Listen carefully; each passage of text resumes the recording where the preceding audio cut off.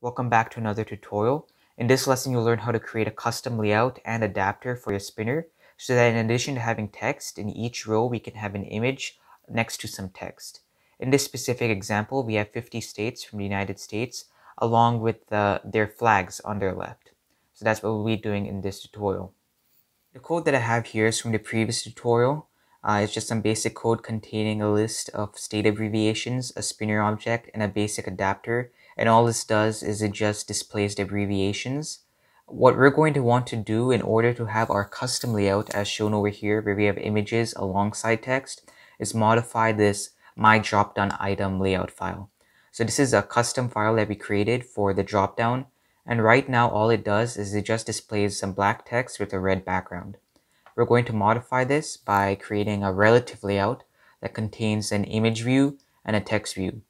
And to speed this up, since this isn't too important of a step, I'm just going to paste in this layout that I'd already created. You can go ahead and pause the video or check out the GitHub repository where the link is in the description to just speed this up. But all this does is it just creates an image view. It gives it an ID of image along with some margin. It does the same thing with the text view with an ID of text and some margin away from the image. So that's our my dropdown item.xml, and this will describe the layout for each row in our spinner, an image and a text view. Once we have that, we can go ahead and download the flag images from Google. So if you just search up state flags download, one of the first links is from flagpedia.net. When you hit this red button over here, it downloads a zip file.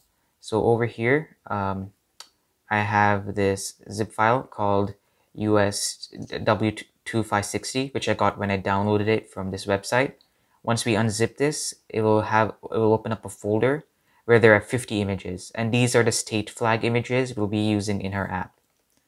To add these images to our app, we're going to go over to Android Studio, and all we have to simply do is just copy and paste all 50 of these images into the drawables folder. So I have my 50 images, I'll paste into drawables. I'll try that again, something happened. And now Android Studio is asking where I want to move it. I want to move it here, so I'll click OK. And it's adding all of these folders to Android Studio. I'll also add it to Git, that way you can download the complete project from GitHub. And now we see that we have these 50 state images located over here. The third and final step is to create our custom ArrayAdapter class that we can use for a spinner. If you remember, what the ArrayAdapter does is it creates the view for each row in our spinner. So that's what it's doing. And right now, all it does, this basic ArrayAdapter, is set the text based on the abbreviations we have in our list. We want it to also display images, hence why we need to create our own ArrayAdapter, or own class that extends ArrayAdapter. So come over here underneath app, there's a Java folder. Right click on the package and select new Java class. We'll call our class Spinner Adapter. Spinner Adapter is a class that's going to extend ArrayAdapter, like I said. ArrayAdapter of type string, because our state abbreviations are strings. Now this is red because we have to create the constructor for our Spinner Adapter class. So I'll do that by saying public Spinner Adapter. The Spinner Adapter is going to have two parameters. It's going to have context, and it's also going to have a list of state abbreviations. So this is what we're going to pass in from our main activity to the constructor for Spinner Adapter, these two parameters. We're also going to have two global variables called context. And we'll have a list of states, so states list. And inside of our constructor, we'll initialize these two global variables. We'll say this.context equals context, and this.stateslist equals stateslist, or states. And this is still red because we have to make a call to the parent class, which we're extending, so the ArrayAdapter. So we can type in super, and the parameters we're going to pass in to this call is context. We're going to pass in our layout for the selected item, so my selected item, and we're also going to pass in this list of states. So we have these three things over here. Now what remains is to create our actual to actually set the images for our view. We're going to write our own custom function called getCustomView, and there's a lot of typing involved, so to keep this short, I'm just going to paste this in, and once again, you can pause the video or look at the code on GitHub. I will explain what this does. So getCustomView is a function that will return a view. This view will represent the view for each row in our spinner. So that means that this view will have an image and it will also have some text. So that's what this row variable is over here. That's the row that we're eventually going to return. But before we can return it, we're going to have to set the text and the image for this row variable. So we'll say text view, or text view state equals row.findViewById r.id.text. And this text ID is what we created over here. Over here in the my_dropdown_item.xml, which describes the layout for each row. The text view has an ID called text. The image view has an ID called image. So that's what we're referring to over here when we say text. We're going to do the same thing for the image view. So we can say flag equals row.findViewById r.id.img. So we have these two objects over here for the text view and image view. Now what remains is just to set those two. So we'll say state.setText. One important thing that I want to note about the getCustomView is if you take a look at the parameters, there's 3 parameters. Position is important. That tells us what position we're at in our spinner. So for example, if we were all the way at the top with Alabama, that would be a position of 0 because it's the first element in our list. So this is what position is referring to. And that's why when we're setting the text for our state text view, we're going to use our states_list variable. So over here, we'll say state.setText, and then we'll say states_list. This is a list of states.getPosition. So once again, if we're with Alabama, which would have the position would be 0 if the current position were for Alabama, then stateslist.getPosition would be stateslist.get0, which if you take a look at our main activity, the first item in our list is Alabama. So this is what this is doing. It's setting the abbreviation.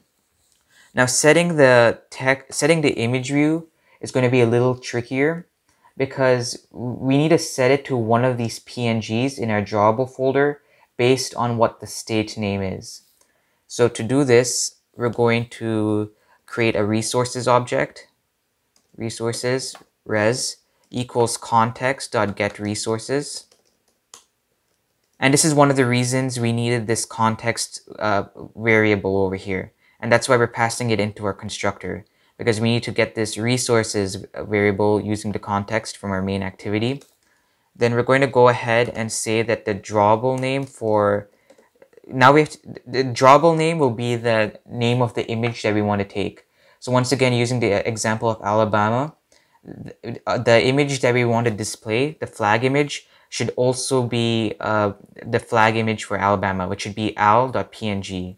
So over here, string drawable name would be equal to stateslist.getPosition, and this gives us the position. This gives us the abbreviation of our current state. But as you can see over here in main_activity.java, all the abbreviations are capitalized. So that's why we're going to use the string method to lowercase. And what this will end up looking like is something like AL for Alabama or TX for Texas, and so on. Once we have this drawable name, we're going to have to get this specific image from the drawables folder. The way that we're going to do this is by getting the ID of that image first. So we'll say int res ID equals res, which is this resources variable, .get identifier. And then we'll pass in this drawable name as well as the drawables folder, because that's where we're getting it from. And the package would be context.getPackageName. And this is a method, so we put parentheses at the end. Finally, we can get the drawable using this ID, because now that we have this ID, that we're getting based on the state's name, the state's abbreviation.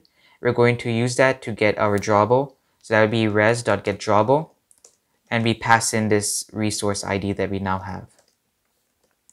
And now that we have this now that we have this drawable, we can finally set the flag image view to that drawable. So by saying set image drawable, passing in that drawable. And the last thing that we have to do is, now that we've set the text over here, we said state.setText. I'll just paste it over here. And now that we've also set the image for the flag image view, the last thing we have to do is return row. And this is our complete getCustomView function that takes the view for each row. It has a text view for the state, an image view for the flag, and then we're just basically setting those based on what the current state is. Now, to actually see this have effect, there are two methods that we're going to have to override and use instead. So one of the methods, if you do Control-O, is getDropdownView. And you can see by default, this is returning super.getDropdownView. We don't want it to do that. We want it to return our getCustomView method that contains the image view as well for each row. So that's why we're going to say return getCustomView. We'll pass in the position, the convert view, as well as the parent. So instead of returning the whatever it would have by default, instead it's going to return the view that we're creating. The second method that we're going to override is going to be the getView method. And you can copy paste this over here and just change the name because it's going to be the same. And this is a complete spinner adapter. It has our constructor, the two overridden methods, that instead of returning the default view, it's going to return our custom view, which is this method that we wrote over here. So now if we head over to main activity, there's just one last thing we have to change, and then we can run our app. We have to change this default array adapter over to our custom spinner adapter class that we just created. So spinner adapter equals new spinner adapter. And we're also going to have to change the constructor. If we take a quick look at our spinner adapter class again, our spinner adapter accepts two constructors, which is the context and the list of states. So over here, I'm going to pass in getApplicationContext. And I'm also going to pass in the states list. And now I'm ready to run the app. So now the app has just launched, and you can see by default it's showing Alabama, which is the first state in our list. And you can see that unlike in previous tutorials, our spinner now has an image along with text inside of it.